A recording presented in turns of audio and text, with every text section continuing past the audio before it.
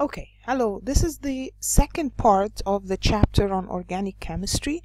So let us review starting from esters and then we'll continue to the end of the chapter.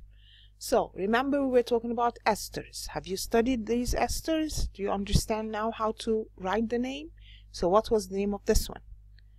We said the first part that has the C double bond O, that was the acid. So this acid has 2 carbons.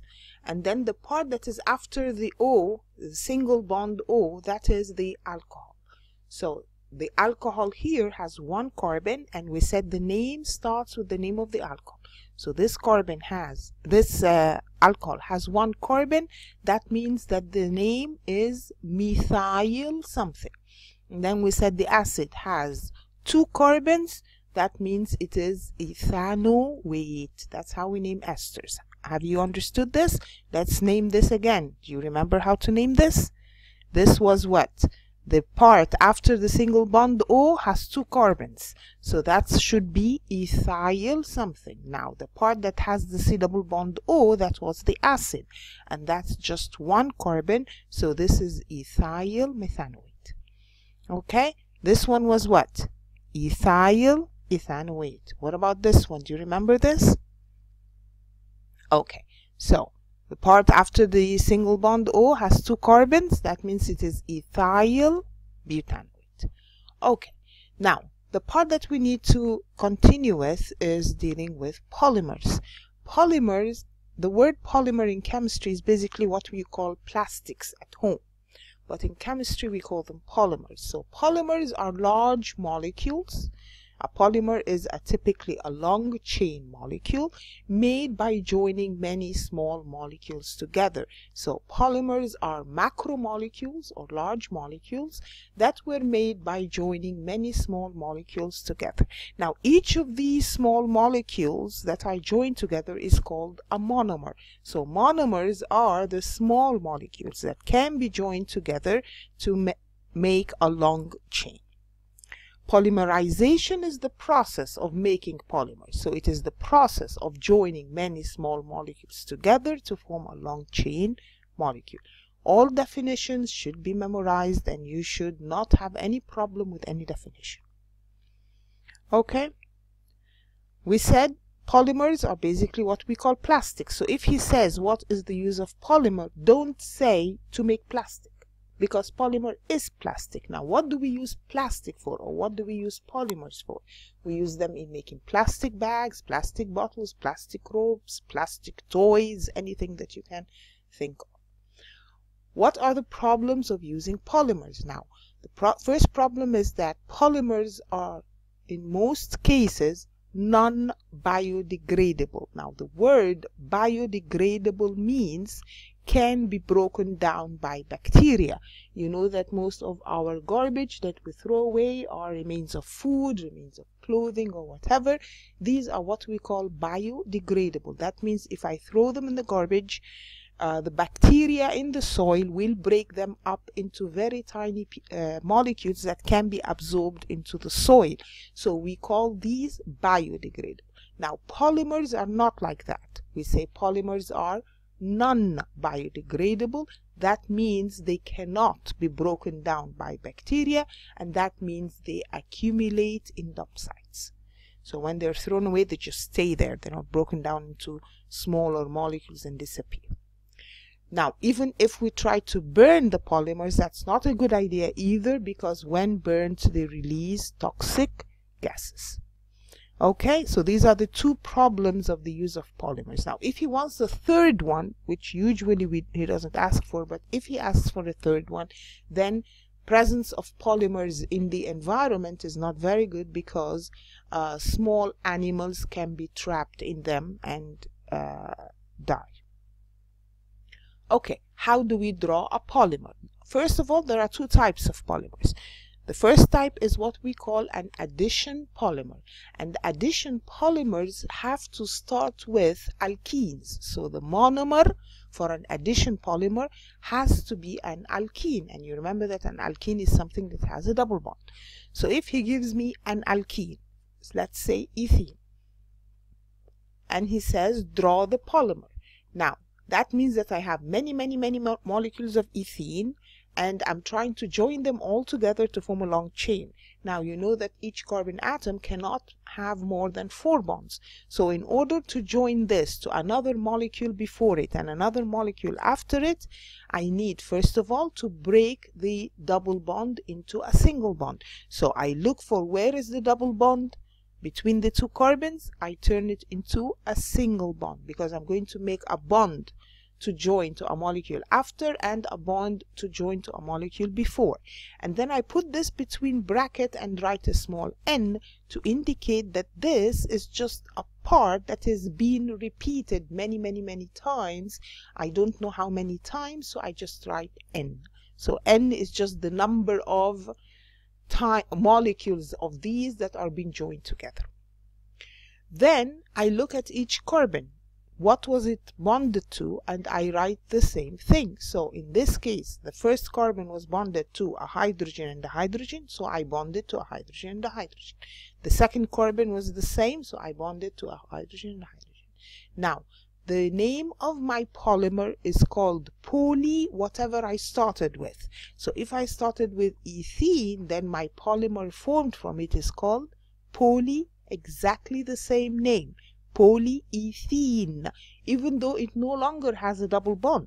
It's not something that has a double bond. Remember that the polymer is now an alkane, not an alkene. But the name indicates that this polymer was made from ethene, so we call it polyethene. Okay, let's try another one. Now, if he says draw the polymer of propene, that means I have many propene molecules that I'm going to join together to form a polymer. Now, how am I going to join them? I'm going to join them from the 2 carbons that had the double bond. Can you see the 2 carbons that have the double bond? Now I'm going to join all the molecules from one of these carbons and from the other one. So that double bond changes into a single bond. And then I take a look. Each carbon was bonded to what? So the double bond becomes a single bond. A bond after and a bond before, and I put the bracket and n. And then I take a look. Each carbon was bonded to what? Now that first carbon had a bond going to hydrogen and a bond going to hydrogen. So I draw that. Now the second carbon that is at the other end of the double bond was bonded to what? It has a bond going to hydrogen. I draw that. And it has a bond going to a carbon that has 3 hydrogens. So I write it going to a carbon that has 3 hydrogens. Can you see how we do this? So we don't just write the 3 carbons after each other and just join. We are joining from the 2 carbons that have the double bond. Again, if the monomer is called propene, then the polymer is called polypropene. Let's try 1-butene. Now this is how we draw 1-butene. Now if I want the polymer of that, again I just look at the 2 carbons that have the double bond between them. I draw it with a single bond, a bond after, a bond before, bracket n. Have we drawn that? And then the first carbon has a bond going to hydrogen and another bond going to hydrogen. I draw that. Now the second carbon has bonds going to what? It has a bond going to hydrogen and another bond going to 2 carbons with 5 hydrogens. Can you see that? And again, if the monomer is 1-butene or but1-ene, remember that we said 1-butene can be called but1-ene, then the polymer will be poly, exactly the same name. So poly-1-butene or poly-but1-ene. Okay.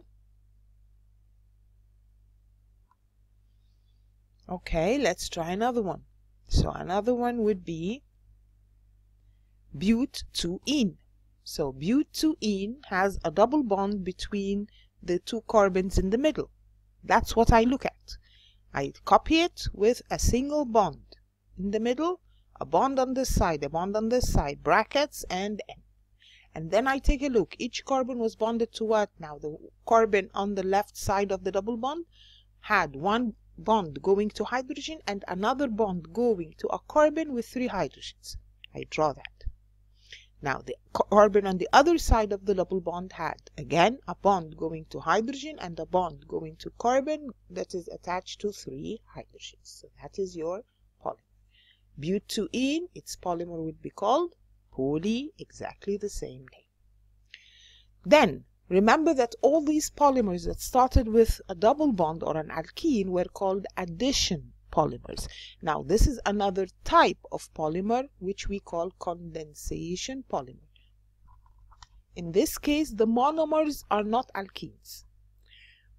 The monomers are molecules that have active groups on both ends. Active groups on both ends means a group on each end that can react with something else. So in this case, in condensation polymers, the monomers have active groups on both ends. And then that means that I have one with two acids on its end. So that's called the diacid. Another one that has two alcohols on its end. So this is called a diol or a dialcohol. And I have many of these. So I have a diacid, a dialcohol, a diacid, a dialcohol, a diacid, a dialcohol, and so on. And I'm trying to join them all together to form a long chain. Now, in order to join these molecules together, I need to remove something from the first one, something from the second one, and join. So what am I removing? From the acid, remember this is just like making esters. Do you remember how we made esters? We remove acid, the acid will remove OH from it. And the alcohol, I will remove an H. That means I removed an H from one and OH from the other. That means I'm basically removing a molecule of water. And then I join together, okay?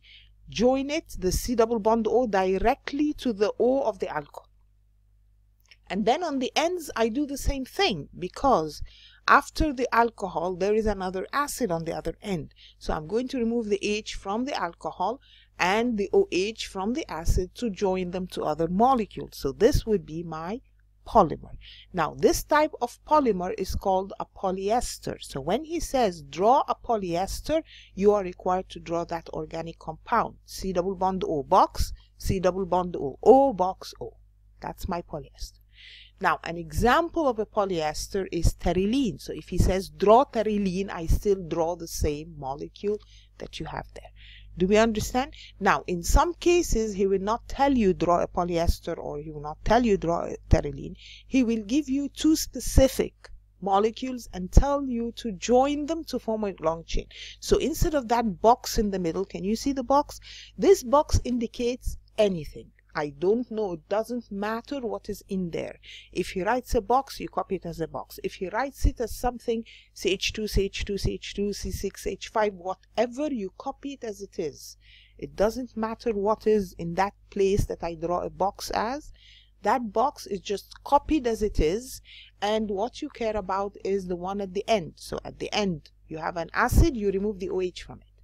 On the other end, you have an alcohol, you remove the H from it, and you join.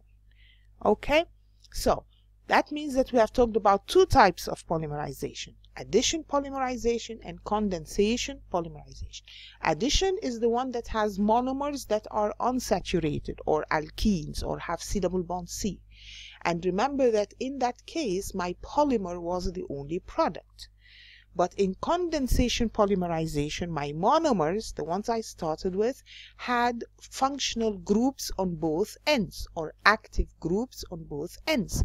And when I joined them together, I had to remove a small molecule. For example, I removed H from one end and OH from the other, and that means I removed a molecule of water. Okay, so let's try some questions that you might meet. So this question says, what type of polymers are polyethene and polychloroethene? Now we said polyethene means you're starting with an alkene, and when you start with an alkene, the type of polymer is an addition polymer. Now complete the diagram to show the displayed formula of polychloroethene. So let's take a look. What do you think is chloroethene? Chloroethene is something like this. Ethene has two carbons with a double bond in the middle. It should have hydrogens all around, but if he says chloroethene, that means one of the hydrogens is replaced by a chlorine. Now he's telling me to draw the polymer of this, and we said to draw the polymer of anything, what should we do? The two carbons that had the double bond, I write them with a single bond. And I put bonds from either end to indicate that I'm joining it to molecules after and before. and I put an N outside the bracket to indicate that this part is being repeated many times. And then I see each carbon was bonded to what? The first carbon is bonded to H and H, so I draw that, and the second carbon is bonded to H and Cl. Explain how an addition polymer is formed from its monomers. Now, what did we do to change the monomer into a polymer?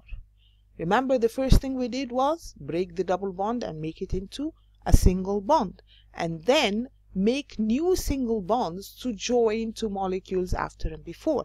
So what we did is the C double bond C in the monomer is broken to form a C single bond C, and then new single bonds are formed between the monomers to form a long chain, or to join them together into a long chain. Okay, another possible question. Chloroethene can be used to manufacture the polymer PVC. What do you think is the name of PVC? If okay, the PVC is actually polymer of that, so the polymer is called poly. That's name that he gave you. So if he gives you chloroethene, then the PVC must be the name for polychloroethene. Actually, it's called PVC because the chloroethene has another name, which is vinyl chloride. So the polymer is actually PVC, actually stands for polyvinyl chloride. Okay, let's take a look at the next question. Sorry. Write an equation containing displayed formula to represent the reaction that occurs in the manufacture of PVC. He says to manufacture PVC, you start with chloroethene and you change it into a polymer. So how do you write that as an equation? The chloroethene you draw. And then we said we have many of them. That means we have N of them, N molecules of chloroethene. And then when we joined them together, we made the polymer by opening the double bond into a single bond, bond from this end and bond from the other end. And then you write the original atoms that were present with an N outside the bracket. So you have an N outside the bracket to indicate that this part is repeated N times. That means you must have started with N number of molecules that are being joined together. Okay, the other thing that we need to talk about is fuels. Fuel is any flammable substance that burns in oxygen to release heat in an exothermic reaction. So a fuel is something that you burn. It has to be flammable in order to burn. So if something burns, we call it flammable. Now it burns, usually it will burn in oxygen to release energy. So we said before that any reaction that gives out heat is an exothermic reaction. So fuels will always burn in exothermic reactions to release heat or to release energy. Now, what are the types of fuel? The first type is what we call fossil fuel, and fossil fuel is the flammable substance that is obtained from remains of decayed plants and animals. So the word fossils, remember, means decayed plants and animals. Now the remains of that changes usually into fuel, so we call that fossil fuel. Now we have many examples of fossil fuel: solid, liquid, or gaseous fossil fuel, and you have to remember an example of each. So a solid fossil fuel like coal. Remember that coal is made from remains of decayed trees or decayed plants. A liquid fossil fuel would be crude oil, and remember that the word crude oil is the same as petroleum. And remember that petroleum was actually made from decayed animals at the bottom of the sea that remained for billions of years, and that changed into petroleum. Gaseous fossil fuel, that's example of that is natural gas or methane. Remember that we said that natural gas is mainly made up of methane. So these are fossil fuels. The other types of fuels could be something like uranium. Remember when we were talking about radioactive isotopes? When we talked about radioactive isotopes, we said an example of radioactive isotope is uranium-235. Now, uranium-235 is regarded as a fuel because it is used to produce energy in nuclear power stations. But remember that this is one fuel that does not burn in oxygen to release the energy.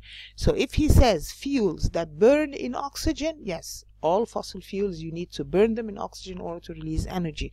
Uranium is the only fuel that we're going to talk about that does not burn in order to release energy. It releases the energy by nuclear reactions. That's something completely different. So just remember that uranium-235 does not burn in oxygen. It's a fuel, but it does not burn in oxygen. Now, hydrogen gas is another fuel, and it does burn in oxygen. And when it burns in oxygen, that means I have just hydrogen plus oxygen. Hydrogen plus oxygen will just give water. So one of the advantages of having hydrogen gas as a fuel is that it does not cause any pollution. Its only product is water vapor. And in this case, you can say it is used as a fuel in rockets, or if he asks for another one, we use it to make ammonia. Remember that to make ammonia, nitrogen plus hydrogen gives ammonia. So this is one use of hydrogen. Okay, how do we get organic compounds? All organic compounds are obtained from petroleum. So if you're asked what is the source of organic compounds, it is petroleum. Now, how do I get organic compounds from petroleum? I do this by two processes. The first process is fractional distillation of crude oil. If you remember, fractional distillation means separation of a mixture of liquids by heating them and then condensing at different boiling points. That's what we said when we were talking about fractional distillation. So in this case, crude oil or petroleum, you should know, is actually a mixture of liquids. So you're trying to separate a mixture of liquids, you do fractional distillation. But in this case, you don't use a condenser. This is on a very large scale. So you use a huge column, which we call the fractionating column. So the crude oil passes from below, it is heated, vaporized, and then it goes up the fractionating column. It is cooled and condensed in the fractionating column or the fractionating tower to give different fractions at different boiling points.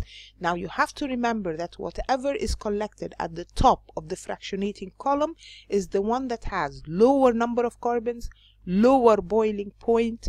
It is less viscous. Do you know the meaning of viscous? Viscous means thick. So we say, for example, honey is viscous, water is less viscous. So something that is viscous means it is thick, flows slowly. So the ones collected at the top are the ones that have lower number of carbons, lower boiling point. It is less viscous, but it is more flammable. So these are the ones that are used as fuel. The ones collected at the bottom of the fractionating column are the ones that have higher boiling point, so they have more number of carbons, they are more viscous, and they are less flammable. You need to know the order in which they're collected and the use for each one. So the ones at the top are called refinery gases. So these are, for example, the butane gas that we used as bottled gas for heating and cooking. So the first one is refinery gas, used as heat or used for heating and cooking. The second one is gasoline, and gasoline is the one we put in our cars, the fuel that we put in our cars. Kerosene is fuel that is used for either jets, airplanes, or for lighting and heating. Some heaters use kerosene. Diesel oil is used for diesel engines or trains. So this is fuel for diesel engines. Don't just say for diesel engines, for airplanes. No. Kerosene is used as fuel for jets or jet fuel.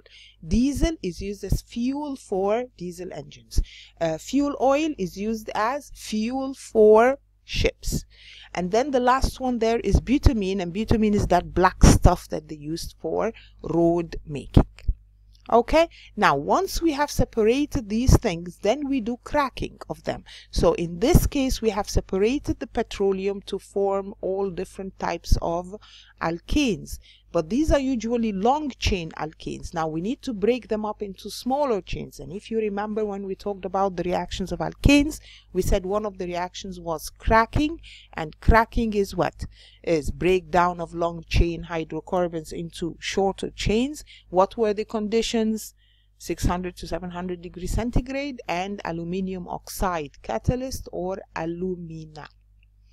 And we said I start with something that has many carbons, I break it up into smaller molecules. One of them has to be an alkene and the other one will be the rest of the carbons and the rest of the hydrogens, so that would be an alkane. Now why do we do this? This process of cracking of the products that come out from the fractional distillation of petroleum is very important, because this cracking produces shorter chain hydrocarbons, and the shorter chain hydrocarbons are more useful and more in demand. Also, the shorter chain hydrocarbons have higher prices, so this is more profitable economically. Another advantage is that usually it will give ethene, and ethene is very important to make polymers and to make ethanol. Remember that we said the ethene, if I join it together it forms polyethylene, and that is the plastic that we use in many cases. And when I add water to ethene, it makes ethanol, and we said ethanol is what we call alcohol or beer, and this is what and this is used as alcoholic drink or as a fuel or as a solvent. Okay, so this is a possible question that you would see. He gives you a diagram that shows a column used in industrial process to separate crude oil. Now name the process used to separate crude oil. We said this process is called fractional distillation. And then you have to remember, we said we have to remember the uses of each fraction. So he wants you to write the use of kerosene and the use of butadiene. Do you remember from what we said? Kerosene was fuel for jets and butadiene was used for road making. Another possible question, which property of hydrocarbons is used to separate crude oil into fractions? When we separate crude oil into fractions, we said we use fractional distillation, and fractional distillation separates the liquids based on difference in what? Based on difference in boiling point. So my answer is A. Name the catalyst used in industrial cracking. What is the catalyst that we use for cracking? You have to remember all the conditions for any of these things. Catalyst used for cracking, we said aluminium oxide, or you can write alumina. What is the temperature used in industrial cracking? We said cracking occurs at which temperature? 600 to 700 degrees centigrade. Please remember the conditions. Now, the next question says tetradecane can be cracked to make ethene and only one other hydrocarbon. Write a chemical equation for this reaction. So he's telling you, I'm starting with tetradecane. So I'm starting with C14H30. Now I'm going to break it up. So that's arrow. To give what? To give C2H4 plus the rest. So if I'm starting with C14, I removed C2, I'm left with C12. If I'm starting with H30, I removed 4, I end with 26. This is another possible question. Crude oil is a mixture of organic compounds. A teacher decides to separate a sample of crude oil into some fractions. The table shows the range of boiling points for the fractions collected by the teacher. So he gives you a range of boiling points. Are you with me? So let's try and answer this question. Identify the fraction that is the least viscous. We said the one that is the least viscous is the one that has low boiling point or high boiling point. Remember, we said in the fractionating column, the one at the very top, always remember that, the one at the very top has what? Low number of carbons, low boiling point, low viscosity. So the one that is least viscous is the one that has the lower boiling point. Now identify the fraction that contains compounds with the smallest molecules. Again, we said the ones collected at the top of the fractionating column are the ones with what? Less number of carbons, and these are the ones that have less boiling point. So the one that has less boiling point is the one that has the smaller molecule or less number of carbons. Okay, another possible question. Crude oil is a liquid that contains a mixture of many hydrocarbons. The diagram shows a fractionating column used in the distillation of crude oil. The 6 fractions obtained are shown. One use of each of 4 of the fractions is also shown. Now describe what is done to the crude oil before it enters the fractionating column. Do you remember what we do to the crude oil before it enters the fractionating column? We heat it. So it is heated until it is vaporized. State how the temperature changes from the top of the column to the bottom. So from the top to the bottom, what is happening to the temperature? From top to bottom, the temperature increases. We said the ones at the top have lower temperature, the ones at the bottom have higher temperature. Another possible question. The passage is about fractional distillation of crude oil. Use words from the box to complete the passage.